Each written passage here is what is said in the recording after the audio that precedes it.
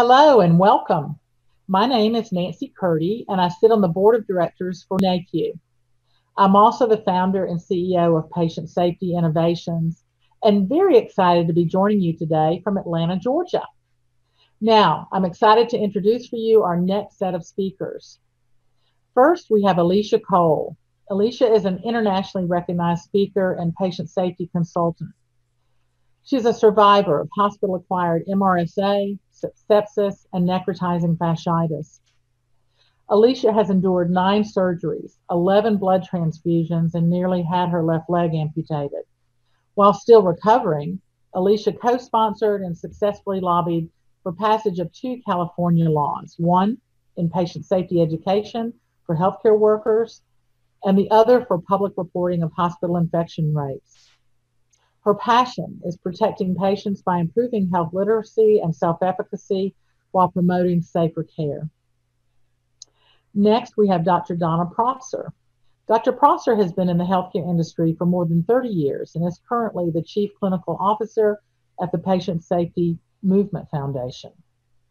Prior to joining the Patient Safety Movement Foundation, Dr. Prosser worked as a healthcare consultant, helping organizations across the U.S. to improve quality and safety, increase patient engagement, and reduce clinician burnout.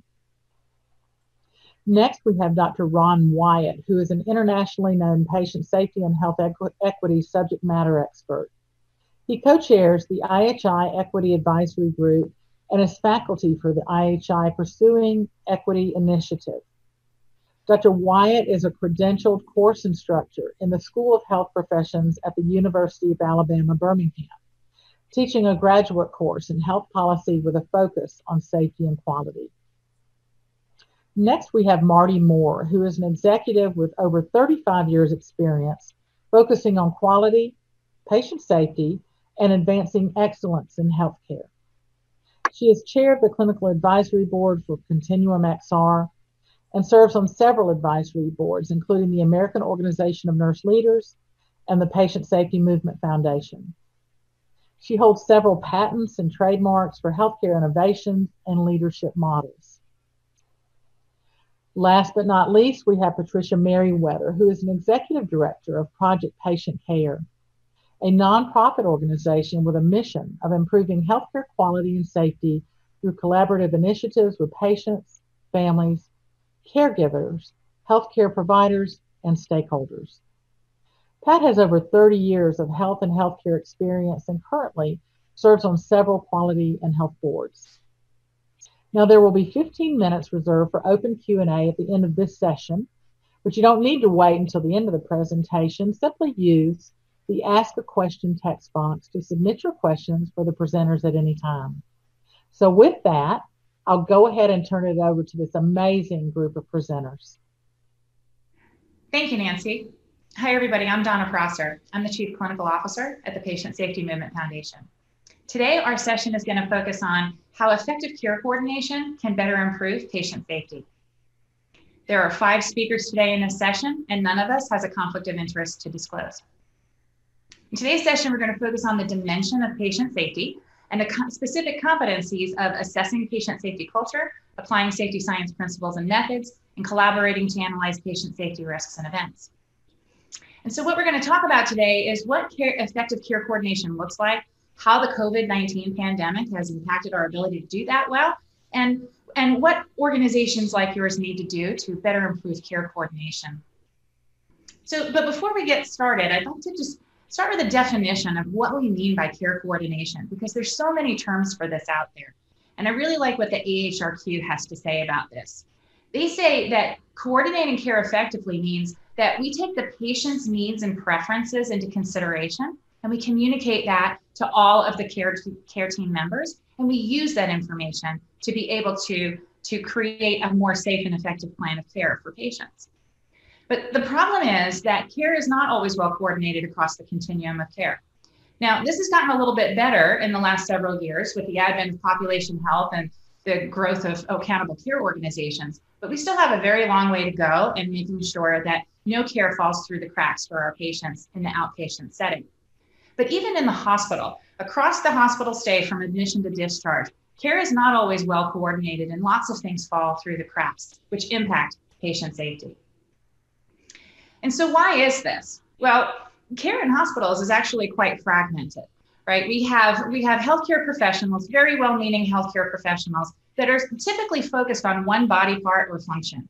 There's typically not one person overseeing the care from the moment that the person is admitted until the moment that the patient is discharged.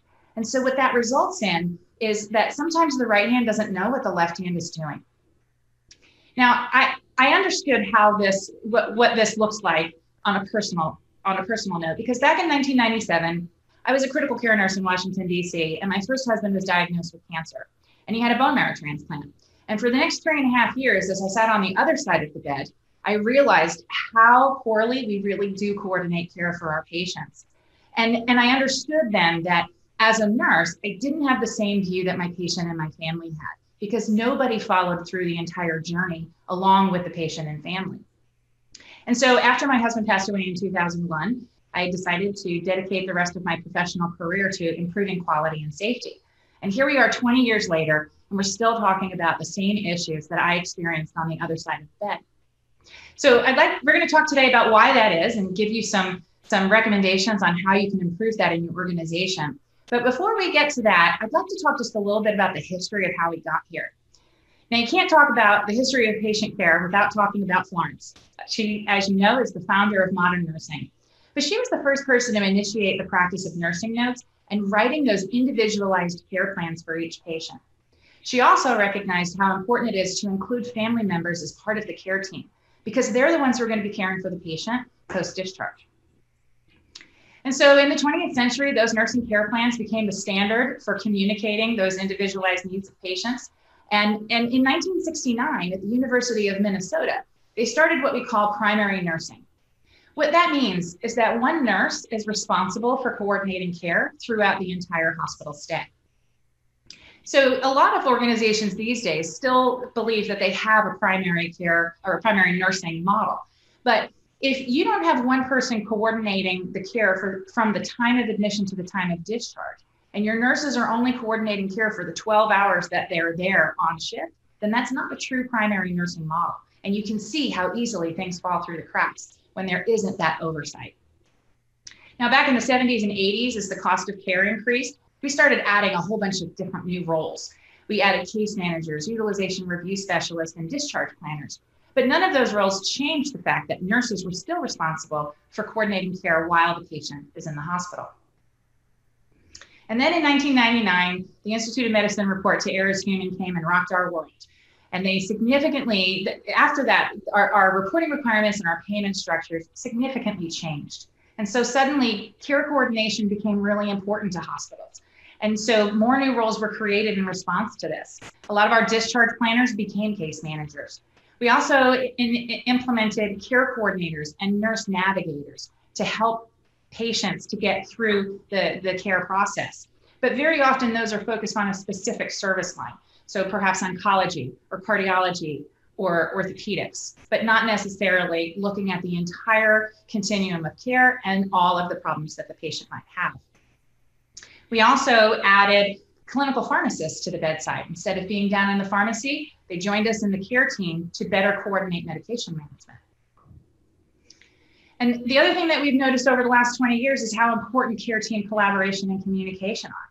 So a lot of organizations began doing interdisciplinary rounds and invited the rest of the care team to join physicians on rounds. But some of us have found this very difficult to hardwire and sustain because the logistics of getting everybody around the bedside at the same time can be quite complicated. And so as a result, very often the patient and the family are missing from these interdisciplinary rounds. And very often the bedside nurse is missing. It's generally the charge nurse or maybe even a nurse manager who goes because the nurses are too busy to leave the bedside.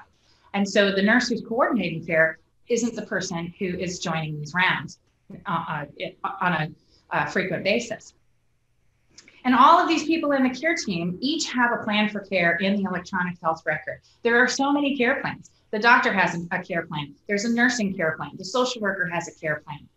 And so you can see how this gets very confused, especially with the way that our EHRs are built, where it becomes really difficult for certain disciplines to see what other disciplines are recommending. But what about the patient's care plan? There's no place in the electronic health record where all of these interdisciplinary plans converge.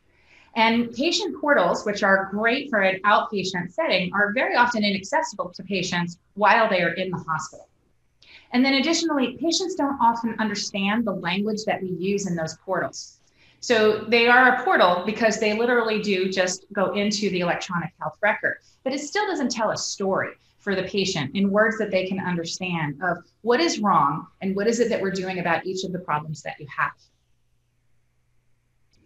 And so today in hospitals, nurses are still expected to be the ones who are collaborating, coordinating, and communicating across the entire spectrum of care while in the hospital.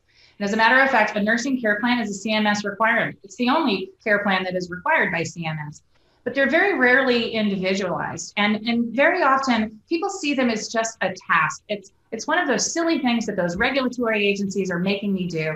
And we put it on the chart just so that we can have something to satisfy the surveyor, rather than using them for the intent for which they were created, which is to document the plan for this particular patient.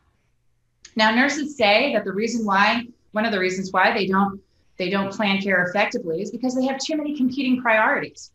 Now, in 2009, Beatrice Kalish started looking at this, and she developed the MISCARE survey. This is a survey where nurses can self-report the frequency of care that they omit and the reasons why. And over the past 10 years, there's been a lot of interesting studies that have been done, and there's great data out there to show that consistently what nurses are telling us is that they're unable to plan care effectively more than half the time. And they say one of the reasons why this is so is because they often don't know the plan themselves. Now, when I started nursing 30 years ago, nobody could come to see my patient without me knowing about it, because I had the chart, I had the flow sheet. And now that's not necessary. And so very frequently, members of other disciplines can come and see patients and make rounds, and the nurse never even knew that they were there.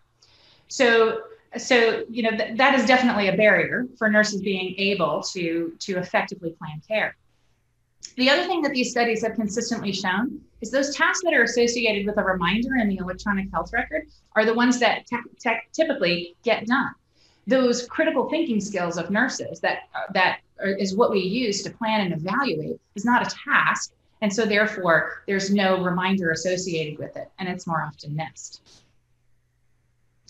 And then the COVID-19 pandemic happened, where now the patient advocate is no longer at the bedside, and so communication and coordination have become even more difficult today. So you're going to hear a lot from our panelists today with some great recommendations of what you can do in your organization to improve care coordination. But before we get there, I invite you to just do a quick self-assessment. Think about care in your organization. There is no one metric that's going to tell you whether or not you're doing this effectively. You need to look at all of your data together and see if it tells a story.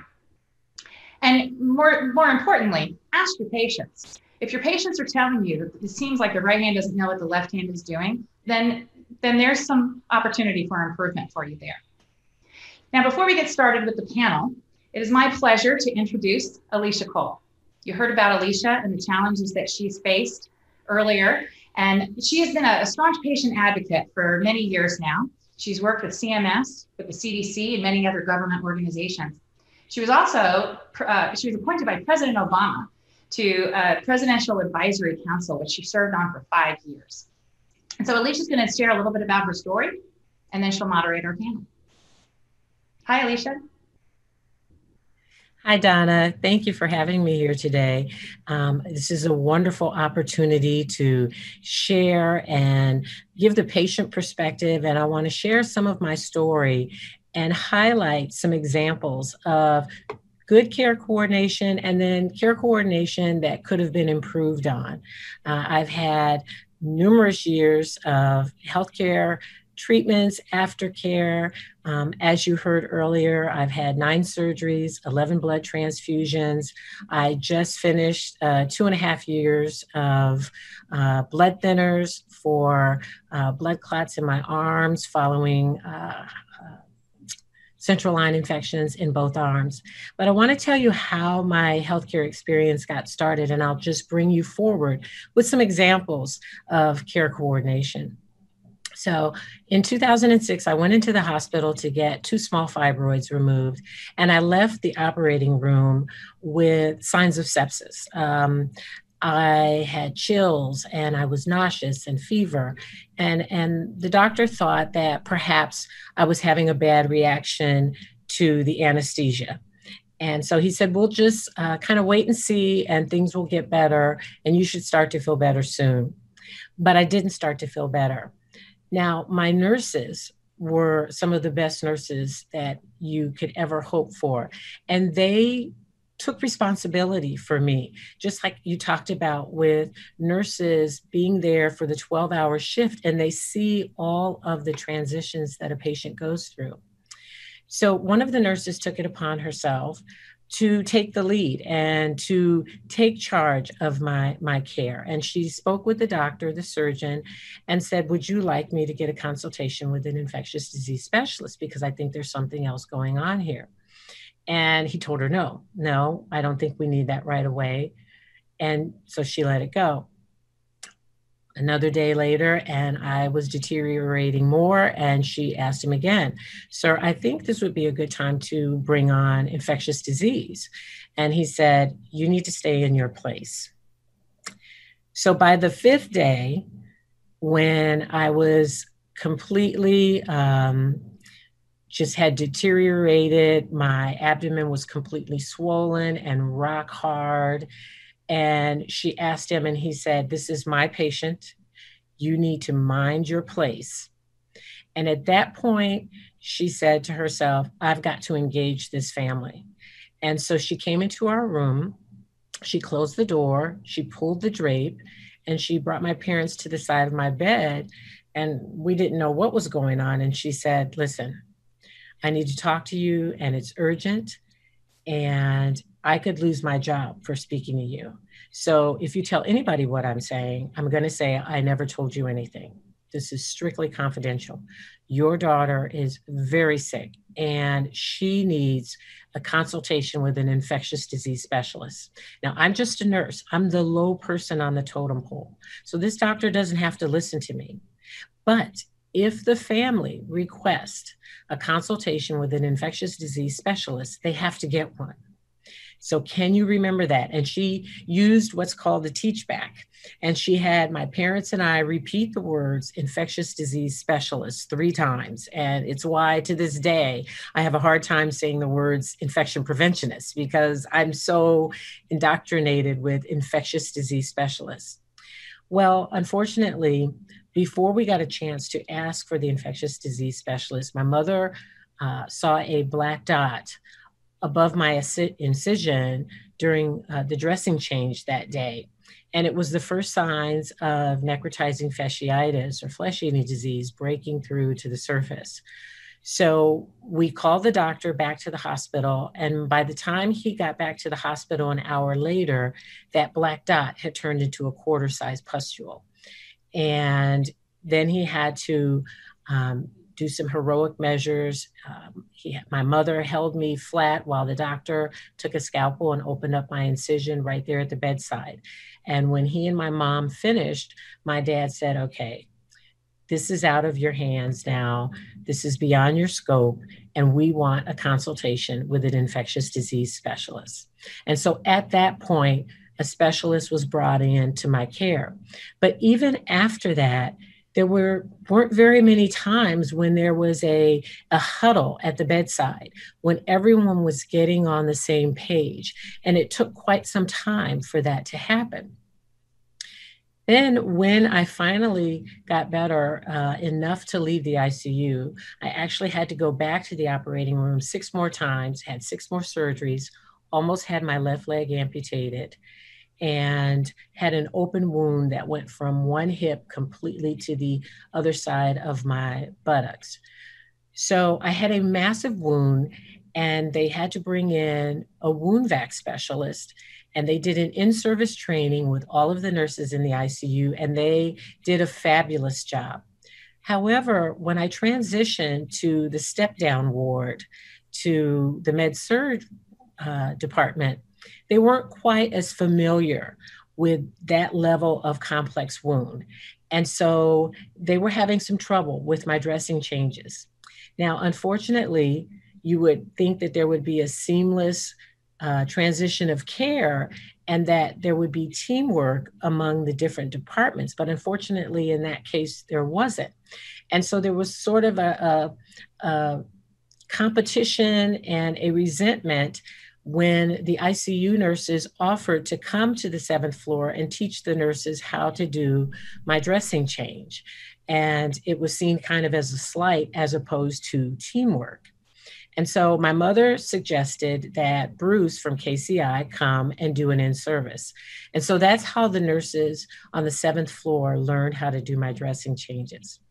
Now, when it was time for me to leave the hospital, even though I had been assigned a case manager and my nurses talked to me about which home care service would be good for wound care, when I got home, no one showed up for my dressing change.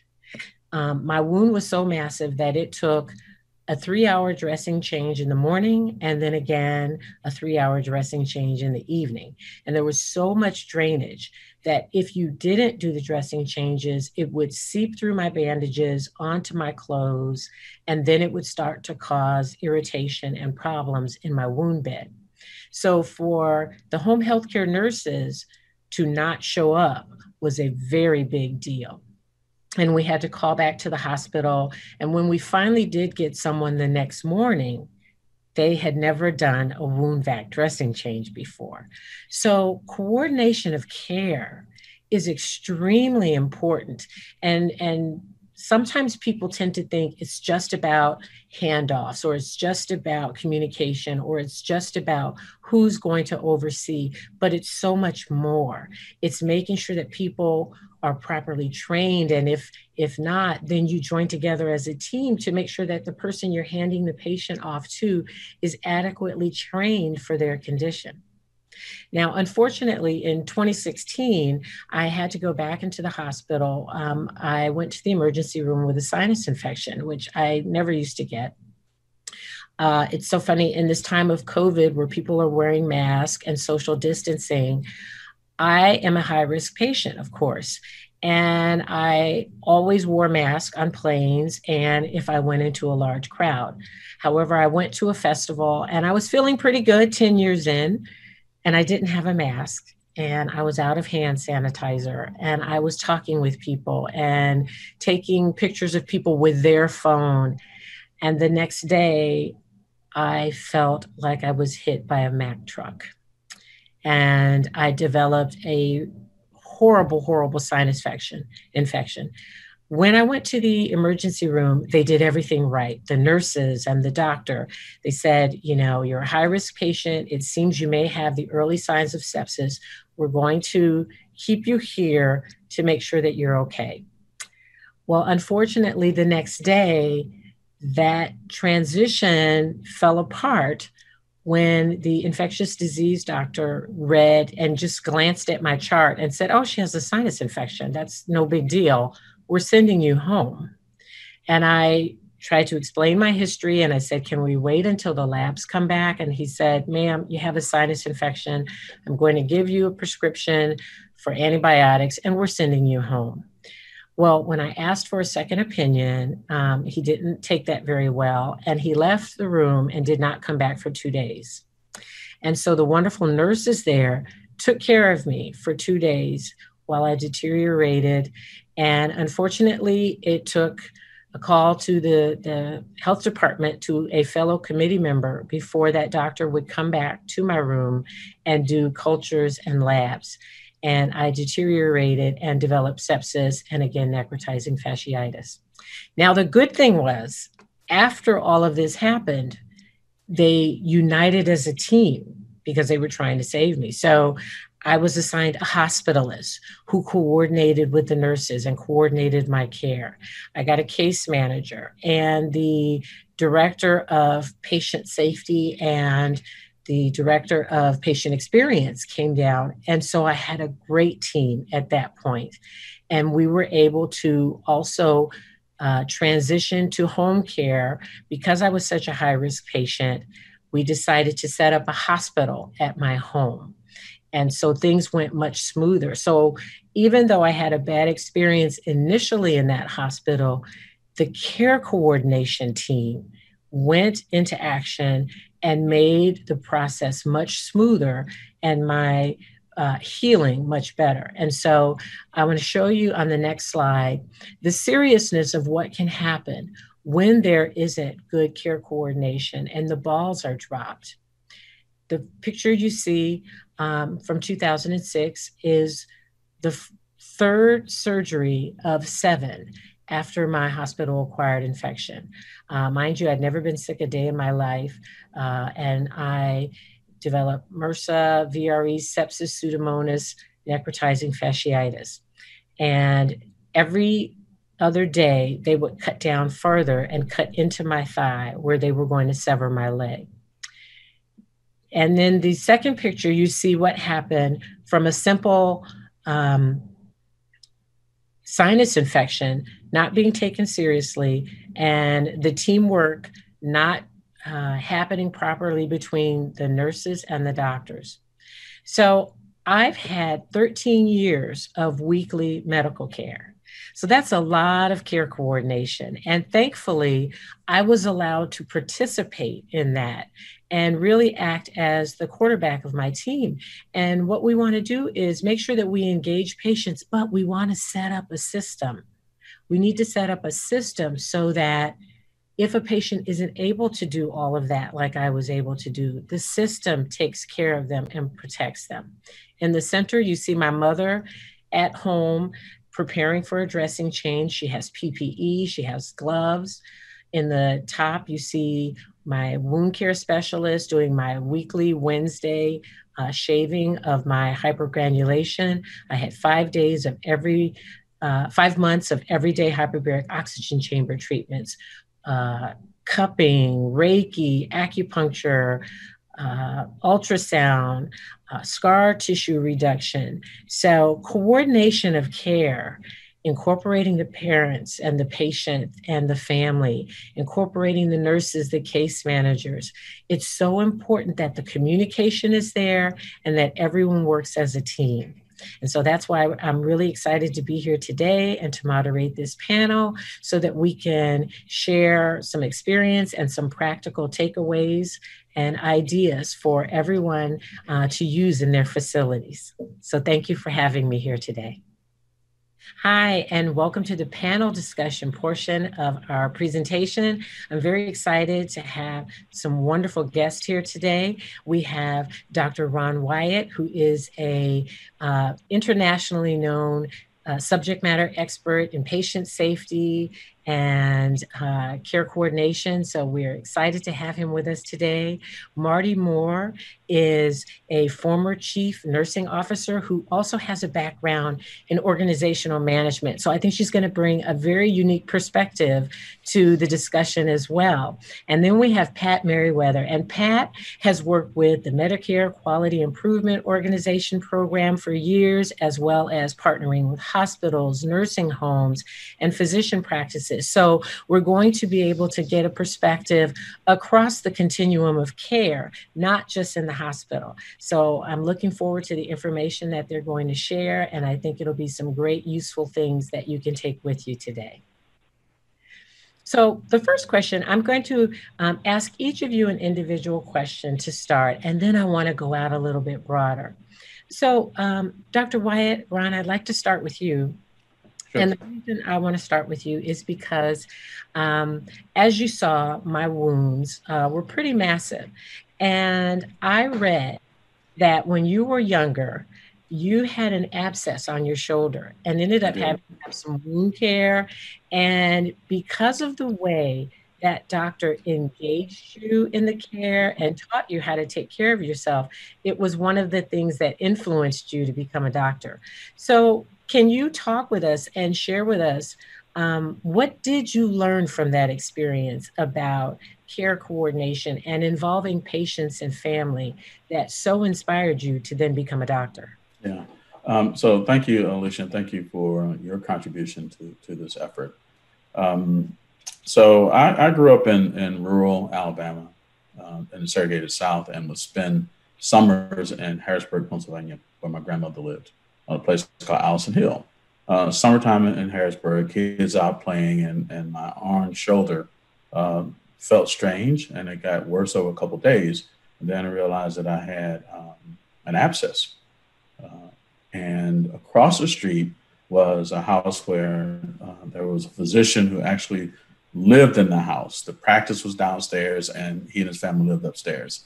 So I'm thinking I was probably 14, and I just sat on the steps, the back steps to his house, and got enough nerve to knock on the door. And I said, I have something on my back, and could you look at it? He looked at it and told me I had this strange word I had never heard, a carbuncle. And that sounded pretty bad to me. So I said, so what do I do about it?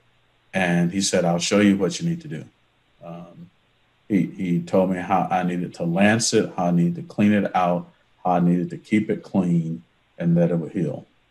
I have to press by saying, again, young Black guy from the segregated South. This was a white physician that was across the street from my grandmother's house. So I did what he asked me to do. I sterilized a needle and a razor blade, and I went upstairs in the attic where I lived, used a mirror, and I incised the abscess, drained it. I took a tweezer, I burned the tweezer to sterilize it, and I pulled out the sac that was around the abscess as he instructed me. And then I would clean it daily with hydrogen peroxide and put what's called mercurochrome on it every day. And other than I still have a keloid where I did that, it healed up just as he said. I didn't take antibiotic. And I would have to say my grandmother really never knew about it. But I thought if someone can teach me at 14 to do something like that for a person, then that is a profession that I would need to pursue. So that was, I would say, my earliest memory of wanting to do medicine as a career. Yes. And how did you use that skill in engaging your patients? Yeah. So I think underneath all of this, and what that physician showed me was, first, he was empathetic. And even as a 14-year-old, he listened to what I was telling him. And he gave me clear instructions.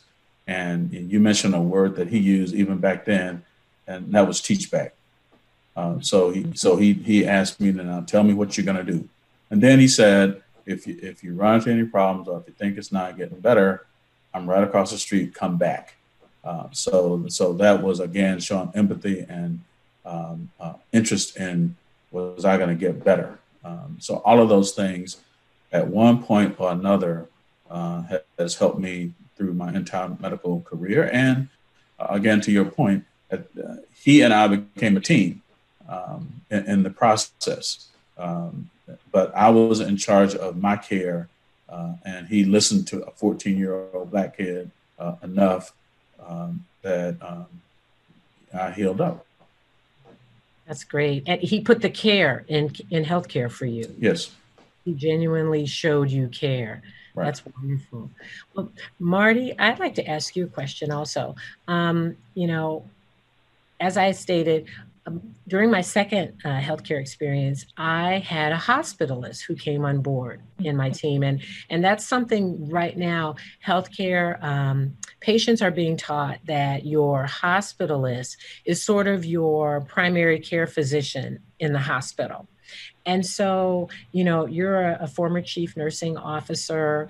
How can we build stronger relationships between hospitalists and nurses to facilitate good care coordination? Thank you. Yes. I had the most wonderful opportunity to modelate a model that came from Emory, and it's called the Accountable Care Unit, or an ACU. And in it, we actually geographically assigned hospitalists. So there was consistency in who was visiting you. And that's one of the challenges. The hospice role is a beautiful role, but in many places across America, there's inconsistency in who's going to see the individual that's needing care, but also how they interact with the team. And so when you start to think about how is it that we can bring people together, you have to design it to where that function happens. And that's one of the key things I think that we're missing a lot of times when we're looking at why does care coordination fall apart, is people will buzz in and they'll miss each other and they think they're reading each other's notes, and by the way, they're not. And so it's how is it that we can design this communication and bring it in such a way that they can do it and function and be able to communicate. So let me take that a little bit further. When we designed the ACU, we designed it to where there were known times that you had to be on rounds. And you literally had to get a note from your mom to not be there. And I think that is part of leadership. Leadership has to be able to say it is non-negotiable that we do not communicate. And then we designed function to the rounding, and we call them cyber rounds. So they drove the communication to be highly efficient. You knew what was coming so that your ears were listening for the key information that you needed. And then additionally, we designed in the sense of community and team. And it isn't so much that you need to develop an ACU, it's more so that you need to think about the function of how do you create communication, how do you assure that people understand the rules, otherwise they're going to function the way that they want to. And then lastly, you have to be very clear about what are the key pieces of information that have to be transferred, have to be shared. And by the way, it isn't necessarily what we think. And that's where the patient comes in, the individual.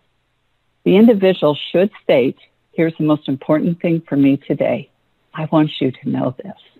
And when we did that, it was amazing because the team was going this way and the individual who was really the recipient of that care and should be the designer of it or a partner in it was laying there going, but I'm worried about this. And that's the part of function that you also have to be thinking about. How can you design the voice of not only the individual who needs the care, but the support of those that love them? Absolutely. Absolutely. I like that. And you said a couple of things. One, I want to come back to later on when you talked about function, because function also goes into social determinants of health and social disparity. And as we're putting together plans, are they actually doable?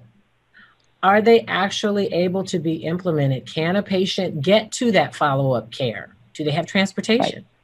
Can they afford the, you know? And so one of the questions, and we're going to come back to that, but you said something else just before we get to that I want to also mention. You talked about specific times that the doctors were in the room to meet so that everyone knew when the other person was going to be there so that they could all get together at the patient's bedside.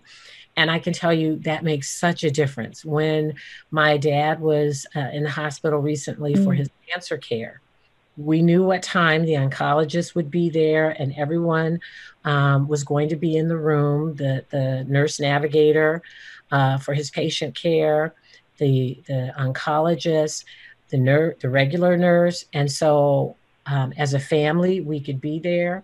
I have a sister-in-law who's a nurse practitioner, and when she could not be there because she was at work, we had her on speakerphone so that everyone in the family who needed to be informed about the care could be there, and we could have that phone ready. And something like that is so important, especially now in a time of COVID, when a patient cannot have their family member in the hospital with them.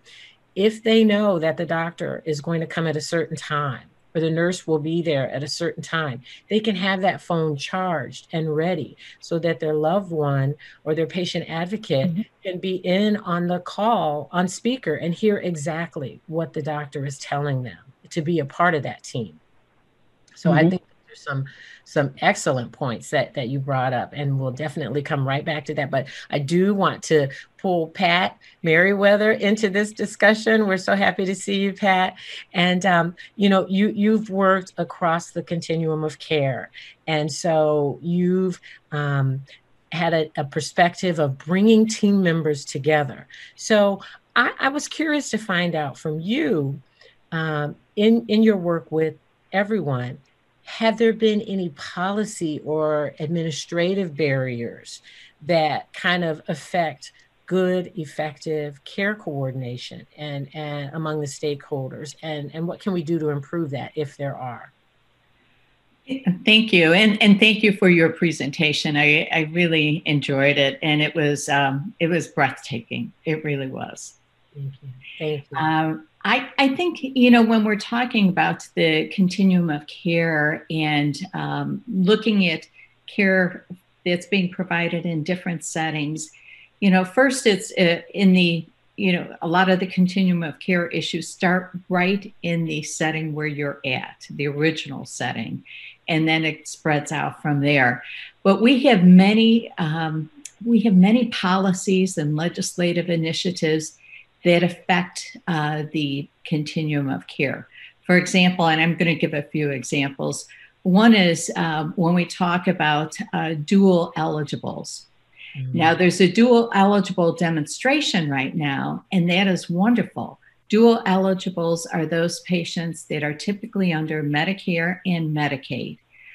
They tend to be those with any types of disabilities, as well as many of the seniors that are in nursing homes or settings. So think about that. You have two organizations that want to reduce payments, and the patient is in between those. So having the dual demonstration program right now, it's offering up some opportunities to change legislation and policies going forward. And that's a demonstration by the Medicare as well. Another one is one that has a really, you mentioned disparities. It has to do with chronic kidney disease. And in Chicago, and I'm going to use Chicago as the example, while it's about 30% of the population is Black, it's 62% of the patients on dialysis in dialysis centers are Black. So part of the disincentive that we have right now is we haven't been encouraging clinicians, primary clinicians and physicians, to look at the CKD scores and to do it early on so that people can change, if it needs a change in medication or change in life pattern. But to have so many people on chronic kidney disease that could be avoided if they only knew. And that goes with the rest of the population. About 14% have CKD and 4% know about it. So that's another one where our incentives are on providing dialysis and providing dialysis in a center. And then if you look at Korea, South Korea, about 85% of their patients on dialysis are at home. We have them in centers. So again, financial incentives. And then I'll just leave you with one that has me really still taken aback. During this COVID-19, with persons that are in a nursing home, because it's an emergency, and I understand the emergency, many long-term residents were given 3 days to move to another nursing home. So residents with dementia, with Alzheimer's, had 3 days, and they moved them to nursing homes that were not of their choice, again, or their family's choice. The families were sometimes the last to know that this was even going on. And so what was the result? What we sometimes refer to as preventable early deaths. So again, I think when we talk about COVID-19, 5% of all the nursing home residents have died. It's a startling statistic. Startling, and it's heartbreaking because that statistic represents people, and those people have families and lives and histories attached to them.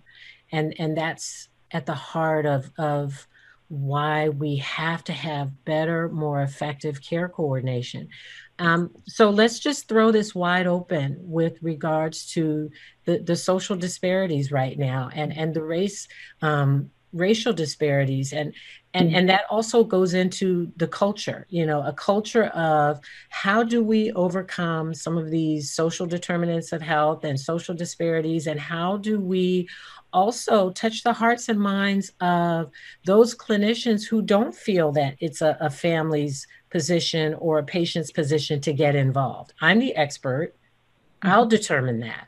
And then the family's the last to know, like you gave in the one example. So I'm going to throw it wide open, and if someone has something they'd like to elaborate on with that.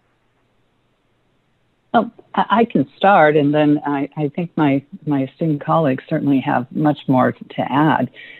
In the work that I was talking about with the ACU, one of the things that we really came to understand was how much bias plays into our decision and our actions.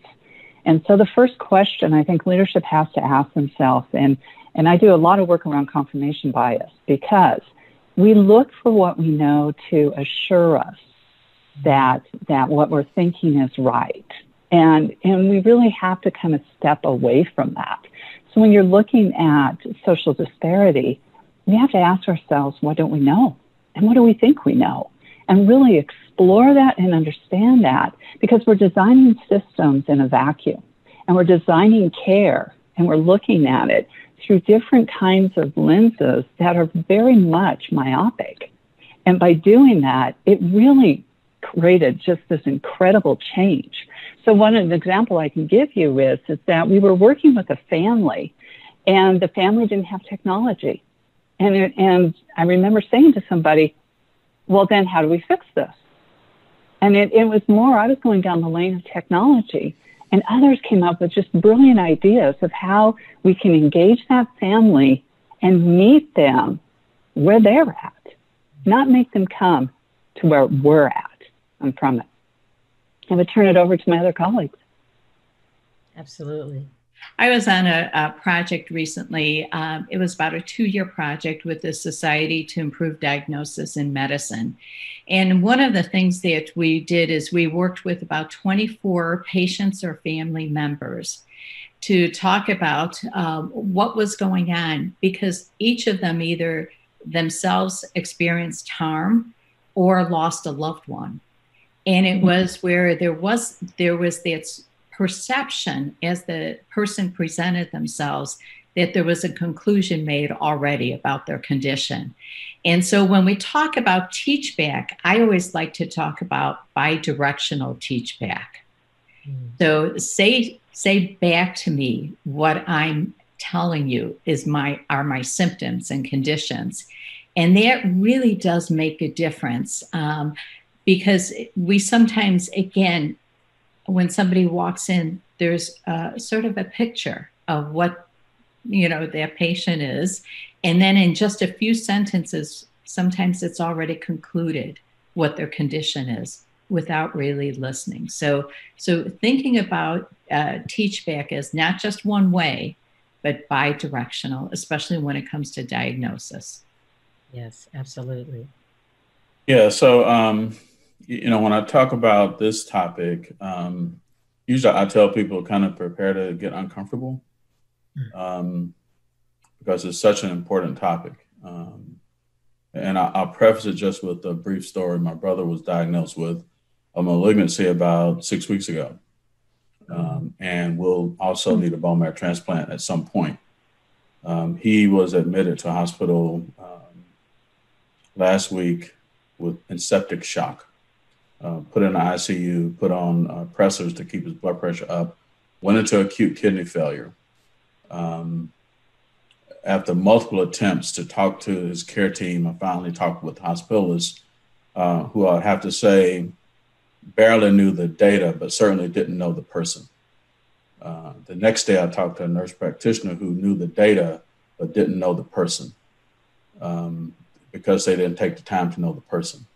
It was interesting to me that when I asked the nurse, when could I talk to the hospitalist, the intensivist, she said that he had not made his rounds. That was 8:30 at night for a patient in an ICU and acute renal failure on a lever-fed to keep his blood pressure up. But the intensivist had not made his rounds. So that is a failure. That is a failure of professionalism, teamwork, leadership, accountability. It's a failure of a culture. Then my brother was discharged to the floor 2 days later after the nurse practitioner told me that he would need temporary dialysis. After one day on the floor, he was sent home. His wife called and said he was in tears. My brother works for the IRS. He sends his blue jeans to the laundry. If he gets a nick on his shoes, he gives them to me. He won't wear them again. And he was upset for her to see him because, as she put it, when he left the hospital, he was filthy, which is so unlike him. And when I asked, did you see a nutritionist? No. Did you see a social worker? No. Did you meet with the pharmacist? No. Did you meet with a case manager? No. Did you meet with physical therapy? No. So another day when I had sent over the type of renal failure diet that he should be on, because after being told that he needed temporary dialysis, he was not seen by a nephrologist. So I sent her a renal diet, and lo and behold, she was giving him all the foods and liquids that he shouldn't be getting for a person in kidney failure. So when I talked to him, he said after I left the hospital, they should have just told me that I was dead, and I would have been better off. So that is the system that we're dealing with, and it is a system failure for leadership, for teamwork, for communication, and for accountability. So what COVID has done is shown us what W.B. Du Bois said in 1899 as it relates to Black people. There's a peculiar indifference that persists. COVID didn't cause it, COVID uncovered it. It uncovered the mistrust, the distrust, the lack of trust that I would say Black people have had since 1619, because that is when the pandemic for Black people started. So COVID is telling us that what we have failed at. So when we talk about social determinants and disparities, to your point, Pat, what I describe it as is the stuff that's killing too many Black and brown people that needs to stop. It is the evil on the bridge that throws people in the river, and then we fish them out downstream, and we call those things chronic conditions. So back to your point, up on the bridge are the things that are preventable. And we have to collectively say, why are we continuing to throw people off the bridge instead of working to save people with eliminating poverty, decreasing incarceration and over-policing, giving people livable wages and fair housing and eliminating food deserts. That's the stuff that's killing people. And then the downstream expression is failures in care transition. When my brother goes home and has no idea what to do, then he internalizes this bias, and his expression of internalizing it, and too many Black and brown people do, is I'm dead. And they give up. So why should I keep an appointment? Why should I go get my blood work? Why should I take this medication? Because you don't care enough about me to coordinate my care, to understand who I am as a person, to allow me to invite you in, Pat, as you said, bi-directional. Let me invite you into my house through my gate, not through yours, so that you'll understand me. You'll understand that I've never been in a hospital. I've never been in an ICU as a patient. My wife doesn't know what to do. And you send me home without talking to us, right? Without allowing us to invite you in so that we can trust you, so that we can build that relationship, so that I can live. So we show too many people, especially Black and brown people, and we don't need to go through the data because we know the data. This peculiar indifference that has expressed itself in racial bias and racism and implicit bias and all the things that take place even within a team. Even when a nurse knows that it's wrong, the way a person is treated, spoken to, or dismissed, and for fear and a safety culture for fear will not speak up. Right. Or if they speak up, like within my case, they know that they run the risk of losing their job, you know, because there are, you know, we have those better angels who say no. And even if they have to pull you to the side and say, hey, listen, ask for this, speak to that person. So, you know, I want to make sure that we, from this, because that's so powerful. I mean, I apologize for being overcome, but so many of the things you were saying, I've experienced. So many of the things during my father's cancer care recently. My dad, anyway, yeah. we know the story. I'd like to say, okay, what are some practical right now suggestions, recommendations, guidance that we can give people watching this to overcome these barriers, to overcome these situations? Because we have to, put the care back in healthcare. We have to overcome these biases because they don't stop magically at the hospital door or the nursing home door. They go right, the baggage goes right in with the person. So how can we set up systems? How can we incorporate education, or what can we do? What are some practical right now steps that anyone listening to this can use to examine their culture and their organization, and then ways to overcome this? So if we could each just try to quickly give some of that, and then we can go back in with a deeper dive on the next round of that. Who'd like to go? Well, I can start again, and you know, Ron, thank you. Thank you for sharing such a personal and powerful. And you spoke to culture. And, you know, the one thing I'm going to share with you is you have to have courageous leaders who are willing to get in there and deal with things. I mean, earlier I talked to you about systems, processes, and functions. But what I'm going to say to you is, this is hard work. This is not a program. This is not something you delegate to the quality department. This is you as a leader looking in the mirror every day and saying, what do I need to work on today? What do I need to change? And I'm going to share with you, sometimes you have to look in the mirror and look back at yourself, because you carry biases. Your upbringing, your background, your experiences all influence who you are. And you have to step back and question and reflect and be open and transparent in your own transformation. Very good. Absolutely. Absolutely. Pat? I think there's several ways you can look at it. One, there's data in every organization, and they should be looking at the information because, again, it's there. It's there. If they look at their community and they look at their population, it's there. I'm on a hospital board where it's a very, very challenging community. The life expectancy of the population in the community is 60 years old compared to going up north in Chicago, where it's 90 years old. So that's glaring. That's glaring. But everyone has data and information they can work with. The other is to observe each other, because sometimes we take these courses, these online courses, and we think we've got it nailed down, but let somebody observe you. Let somebody observe you of color to make sure that, again, you understand what you may be saying or how you're interpreting it. And then the other is co-development.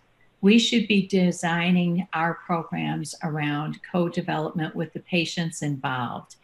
And I just came off of one where we did a guide for patients, what they were saying, and caregivers about why they weren't returning for follow-up care, hospital care. And the data today said 55% of patients are not returning for care.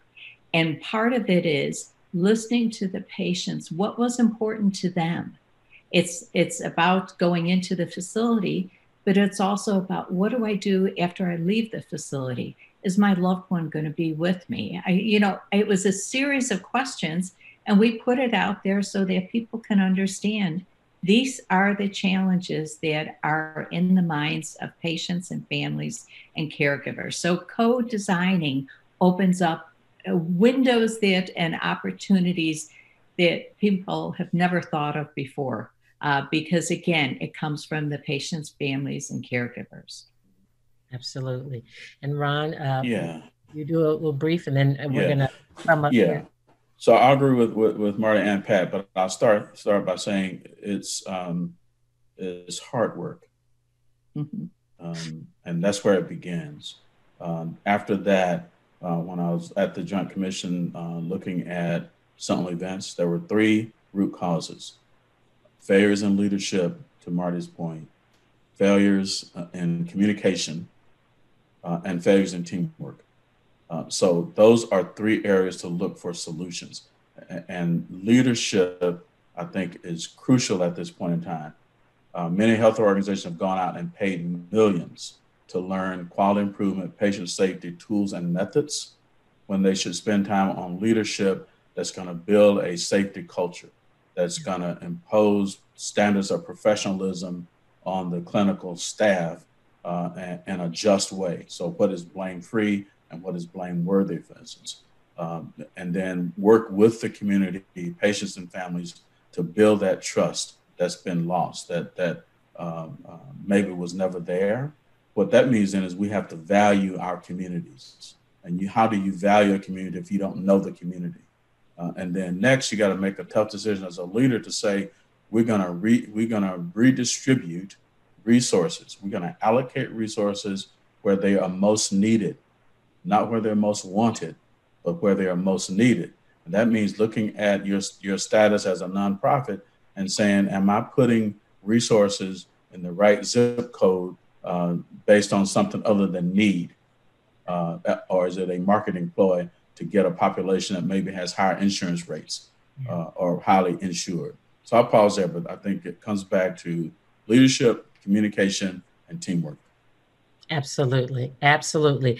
And for me, to just sum it all up, leadership, absolutely, but also bringing in patients as part of that leadership. Like, do you have patients on your boards, your advisory boards? Do you actually have patients who sit in on some of those planning discussions to be a part of and to get that feedback from your community? Also, I tell providers and hospital leaders when they're saying, how do we find these patients? Well, you know what you can do? The patients who have written you letters, good or bad, take those letters, because those are engaged people who want to see your facility get better. That's why they took the time to write that letter. It may not be what you want to hear, but it's where you need to start the improvement. If someone writes you and says, hey, you dropped the ball here, or we fell through the cracks over there, that's where you want to start that heavy lifting and that work. So reach out to the community, reach out to those people you've harmed, and find out what went wrong. Where did the care coordination, lack? Where was the lack of communication and follow through? And then you want to look at the makeup of your community, and does it match the makeup of your staff and your doctors and your team members in your facility? Are you reflecting back to your patients who they are, and really opening up to, as you say, invite them in your door and get to know them and let them get to know you? So we encourage you to bring patients on as a part of your team. Take a real strong look at your leadership and just, I hope that we've given you all some great information and made you think about things you hadn't thought about before and realized as it relates to the coordination of care in our facilities and outside of our hospitals, that continuum of care, because care coordination affects everything. It starts with good communication, strong leadership, and having a heart and a mind to really put the care back in care and be there for your patient. All patients, because all patients deserve the right care at the right time for their condition. And we all just want to make our patients better. So we thank you for being here today with our panel discussion. And we look forward to the questions and answer section. Thank you. Thank you so much for your content-rich and passionate presentation. Our virtual audience has provided great feedback, especially about the role of the nurse, the coordination and care, and empowering patients. So we're going to move right into our Q&A. And our first question is from Sheila. And Martie, I'll ask you to answer this one. Why is care coordination undersupported and underfunded in hospitals? That's a great question. So, there's a couple things you have to think about. The first is that has the mind shifted, the viewpoint of how they look at care coordination shifted from the traditional discharge planner, kind of seen as a necessity, but not seen as actually that pivotal hub of the wheel. So first have that conversation with your executive leadership about how they view care coordination, and then take it beyond your walls. So you've got to start to develop coalitions and working with your community health leaders to demonstrate the value of where care coordination reduces costs, elevates care, and then you've got to expand it out. But the first thing you have to do is really and truthfully think about what are the biases that are withholding people from funding care coordination. Typically, it's old mental models that they have in their heads.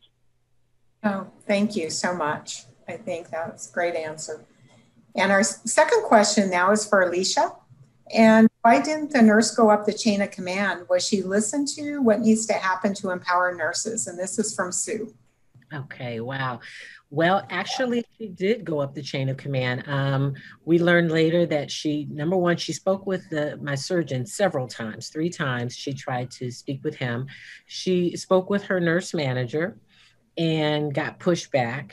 It turns out that this particular doctor, this surgeon, generates a lot of revenue in the, obstetrician gynecology department. He's on the education committee. And so unfortunately, when you stack that up against a nurse, advocating for her patients, they chose to support him in his position. And she was pretty much, she got a lot of pushback up the chain of command. And this is something we have to work on. And that is a top-down, starting with the CEO, the trustees, appreciating that everyone on that medical team has the ability to save a life. It's not just the surgeon who can save the life, it's the nurse. It's the housekeeping person that walks in and sees that the patient is sliding out of the bed and can speak up and say, hey, this patient is sliding out of the bed and about to have a fall. Can someone get in here? Every member of the staff is there to save the patient. And we've got to start that from the top down with appreciating the skill set and the expertise that every person brings to the table. And whether that's a nurse challenging what's happening with her patient that she's watching for 12 hours, and being able and empowered to call for a consultation with infectious disease. So that's what we need to do, is empower everyone. Yes, empowerment and that interdisciplinary care process. Everybody knows their roles. Yes. Yes. And our next question is from Bridget. And Donna, I'll ask you to take this one. Today, the role of care coordination still exists. As a previous care coordinator myself, I found it difficult to just get all of the disciplines and medical specialists at the same table to discuss overall plans of care for patients. What solutions would you recommend for this ongoing issue?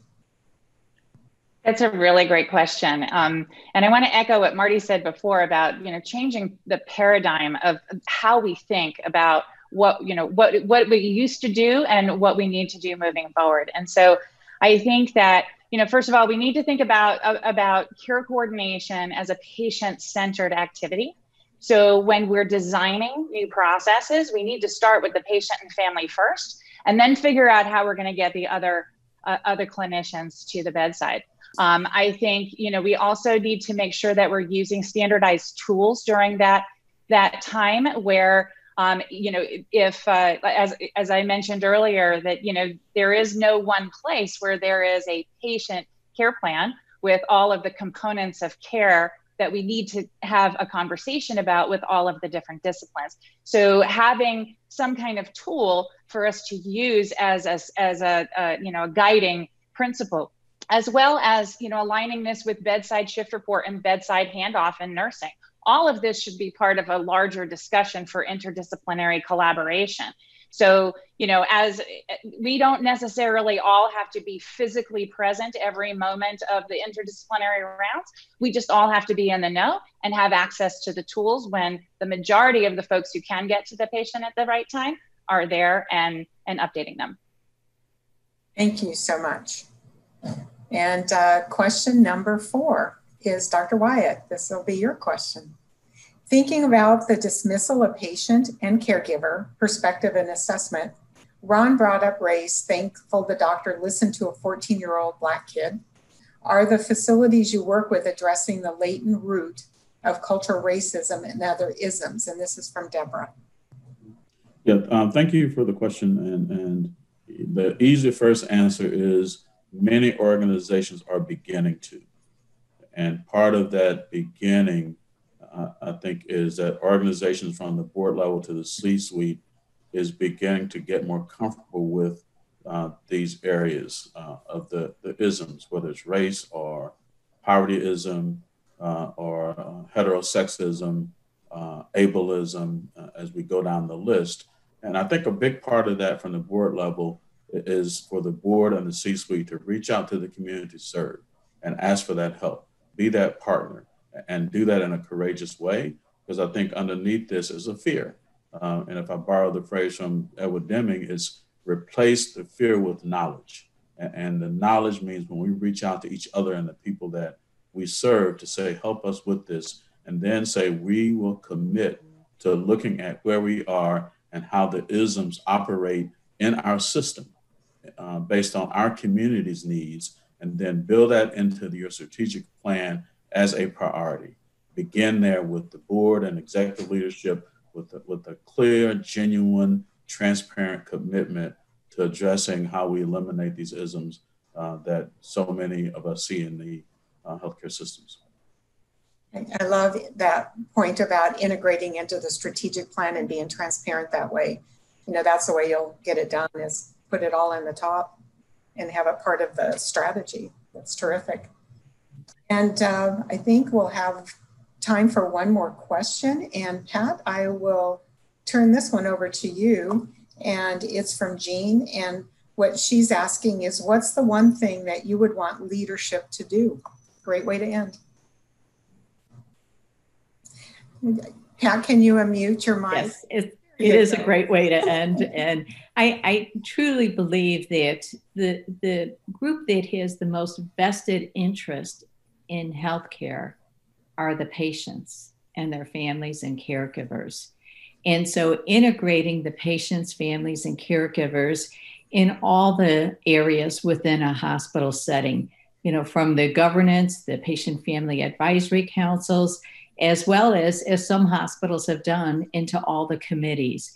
But the voice of the patient is as Ron had said, the Deming approach is making sure that you've got the right voices there, and also being proactive, because again, you want to make sure that you're representing all patients, not just a particular sector, but you want to make sure that there is representation. So it's that ability to have them engaged and be transparent with them. And I'll tell you, they are very interested in participating because it is their healthcare. that they're most concerned about, and the health of others. That's so true. And I am such a huge Deming fan, so thank you for bringing him up. Awesome. Any last words from anyone before we wrap up? I'd like to just throw out there really quick. Don't be afraid to reach out to patients who have been harmed in your facilities, because they want to be part of the solution. We have this fear of the angry patient. The thing is, you're so happy to be alive that you just want to make sure that nothing like that ever happens to anybody else again. And you want to be a part of the solution. You want to share your experience. You want to give your advice. And so reach out to those people in a real, sincere, honest, transparent way, and an empathetic way. Listen without defensiveness, and find out, because the best way to find out where the cracks and the chasm in your system is to talk to the person who fell through the crack. So thank you, Alicia. I think, Martie, you wanted to say something too? I can't top what Alicia just said, because that was what was in my heart is when we fail in healthcare, we really have to be willing to listen and to hear and to understand, and then to be totally transparent with everybody, not just the family, the caregivers as well, and all of those that were involved. And from that, commit to changing, improving, and growing, and never look back. Beautiful. Well, that's a wrap. Thank you so much to our speakers for a very moving and wonderful presentation. And for our virtual audience, please join us for the next session presented on engaging patients and families for safer care. And that'll begin at 12:05 Central Time. And if you'd like to contact any of the presenters, their info is at the end of the PowerPoint handout. Thanks again.